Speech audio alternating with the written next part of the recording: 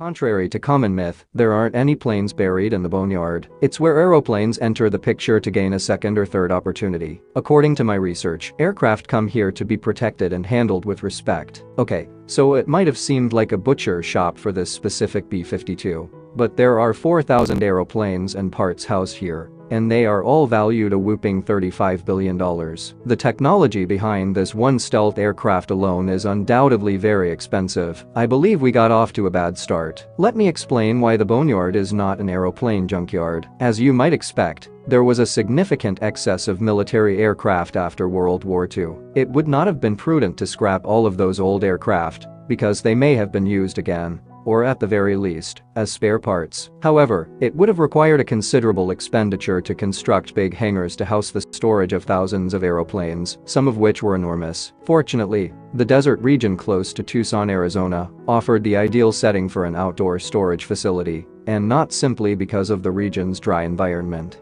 The desert offered lots of room. Approximately 2,600 acres are currently under the control of the Boneyard. At its height, this facility was home to 60-80 aircraft. There was no need to pave that enormous space, either because the earth here was as solid as concrete and would prevent the huge aeroplanes from sinking into the desert bottom. Of course, the dry climate and alkaline soil shielded these aircraft from their worst silent foe, rust. However, there was a significant issue. The desert heats up quickly. The mercury could get above 100 F or 38 C in Tucson, particularly on those warm, sunny days in the summer. However, enclosed portions of the aircraft, such as the cockpit, may quickly heat up to twice that level, which over time might damage the internal electronics light control systems. Consequently, action was required. Because of this, maintaining aeroplanes in storage, or, to be more specific, preserving them, is a primary skill set at the Boneyard. However, this facility offers a wide range of services in addition to storage. Due to this, the Boneyard is also known as the 309th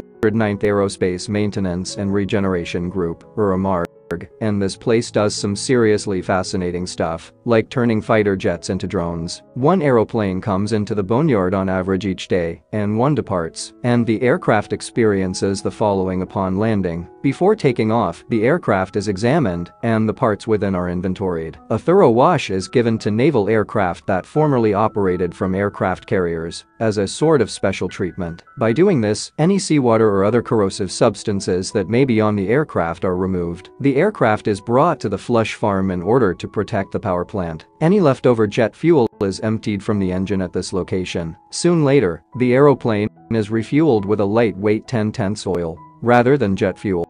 After that, the staff starts the engine, which forces oil into the fuel system and engine parts. While these parts are stored, the oil helps keep them intact. The engine's oil is then removed and put back in storage tanks for future usage. All aircraft then proceed to the cleaning station, where they are washed and examined for any corrosion indicators. The actuators are taken out to make sure nothing strange occurs with the ejection seats. While the aircraft is in storage, parts of the aeroplane are sealed with Spraylit, a black water-based latex compound, because deserts are hot and dusty. Barrier paper is an aluminized fabric material used to cover engine inlets and outlets. Spraylit and barrier paper are used to shield the aircraft from birds that may otherwise get into the engines, as well as from dust. A white coating is put on top of the black coating, which reflects most of the sunlight to prevent the cockpit temperature from rising and damaging the interior components, while the aircraft is exposed to the sun for months or years. Even when it's extremely hot outside, the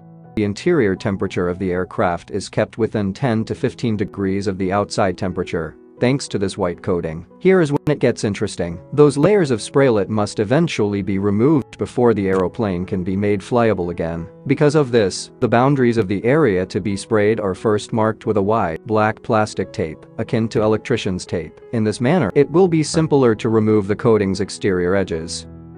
The aeroplane is relocated to a designated storage location after the preservation procedure is finished. It's not like someone could just go in and steal these planes with no fuel in the tank. So why do they tether the aeroplane to the ground using cables? The employees of the Boneyard are not worried of theft. Wind is to blame. Given that they are built to fly by employing lift, aeroplanes can be moved by strong winds, which could result in damage to that particular aircraft, as well as any others nearby that are parked. In order to keep certain larger aircraft parked, Up to 72 tie-downs may be required. Regeneration, the process of removing an aircraft from storage and restoring it to flight, is one of a MARG's key achievements. For instance, making these drones instead of those ones out of fighter jets. Large hangars are required for these regeneration programs, such as this $25 million, 4.5-year-old hangar. Someone must have reasoned that a huge pair of scissors would be appropriate for the opening ceremony of a huge hangar. Fortunately,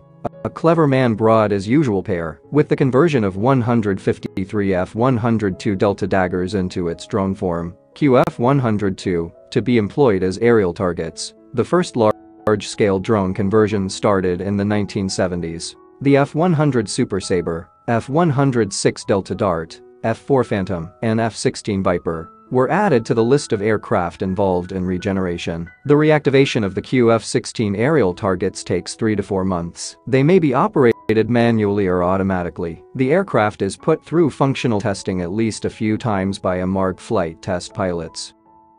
Of course, the aircraft would be unmanned when utilized as an aerial target, I hope. If you're wondering why the tail is painted red, it's not because the F-16 has been modified to serve as an aerial target. It is actually a tribute to the Tuskegee Airmen, the first African-American military aviators in the U.S. Armed Forces, who painted the tail of their aircraft red during World War II, not only to make them more recognizable, but also as a symbol of their pride, bravery, and perseverance in the face of racial discrimination that was common at the time. Aside from regeneration initiatives, planes are occasionally taken out of storage to be sold. 2 KC-130s that were formerly in use by the Marine Corps were sold to the Philippine Air Force in 2016 as part of the Foreign Military Sales Program. These aircraft can offer the Philippines greater airlift capability in the event of natural calamities like typhoons. Although some fleets of vintage aircraft are still in operation, many of their parts and accessories are no longer made. Each year,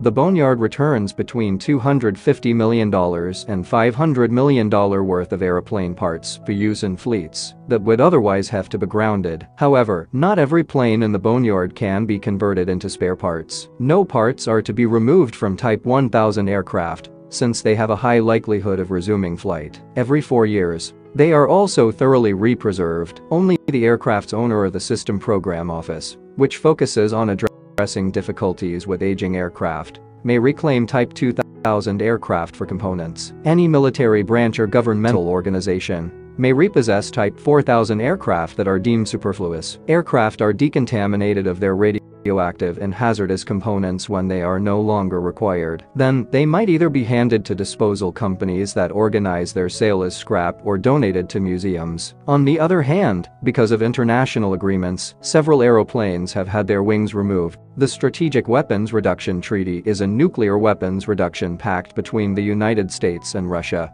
that caps the number of heavy bombers and ICBMs that can be deployed with strategic nuclear warheads by each side at any given moment. In essence, the US and Russia decided to scale back a little bit since they both believe that they have far too many nuclear weapons, and that required the Americans to disassemble 365 B-52s. Naturally, since Americans and Russians have such high levels of mutual trust, satellite and in-person visits were used to confirm that the demolition had been completed. One of the 17 facilities in the United States that Russian officials can visit to confirm that the pact is being followed is the Boneyard. All excess aircraft from the U.S. Air Force, Navy, Marine Corps, Army, Coast Guard, and other organizations including NASA have been kept at the Boneyard since the early 1960s. Even some U.S. allies, like Canada, who are nearby, have their aircraft stored at a MARG. Given all above, are you still of the opinion that the Boneyard is nothing more than an aircraft junkyard?